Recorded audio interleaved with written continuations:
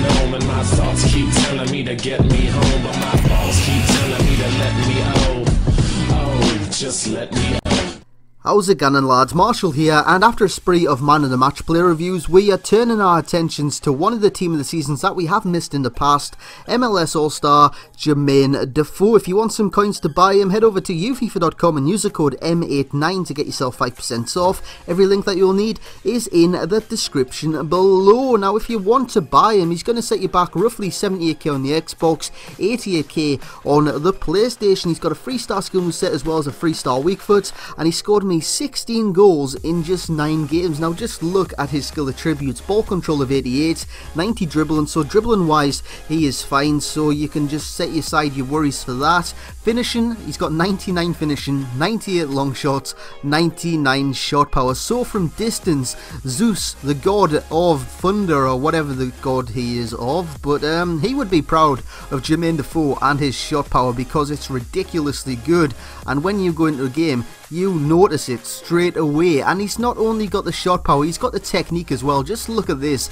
a nice little chip over the on-rushing goalkeeper there. The goalkeeper had no chance as it just went over his head and into the back of the net. His movement's fantastic as well. Just look at that, look at that. That was a beautiful, great chest, and just lofted it over the goalkeeper. And from range, like I said, he's got a brilliant right foot. Just look at this, that was roughly 35-40 yards out, and it goes into the back of the net with ease. So he's pros. We have shot power, you've just seen it right there. Long shots fantastic, he's finishing of 99 of course, dribbling's great, ball control's great as well, pace, movement, he's got it all. Apart from how weak he isn't that strong, and his first touch at times can get away from him, and it does annoy you because you want his first touch to be instant, you want him to have a chance at scoring straight away, and it just doesn't always happen like that. It gets away from him, but sometimes you get lucky like I did there, and you can find the target with his immense finishing. And if you were in the MLS Cup